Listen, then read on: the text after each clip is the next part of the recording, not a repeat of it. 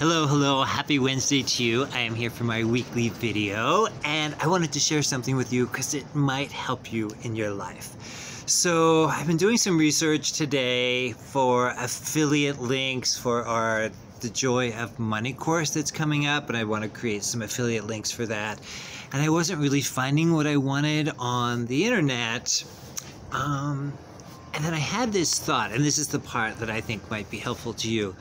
So I wasn't finding what I was looking for, and I said to myself, oh, maybe I'm not asking the right questions.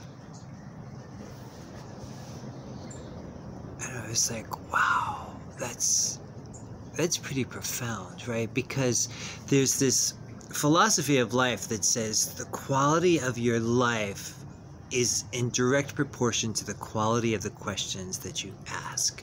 So when I said to myself this morning, maybe I'm not asking the right questions, it made me think of you. And maybe for each of us, we're just not asking the right questions. Like, I'm encouraging each of us to be more curious, okay? So maybe you can be curious about, how do I have better relationships? Or how do I save more money? Or how do I get out of debt? Or how do I move to a warmer climate? Or how do I find the love of my life?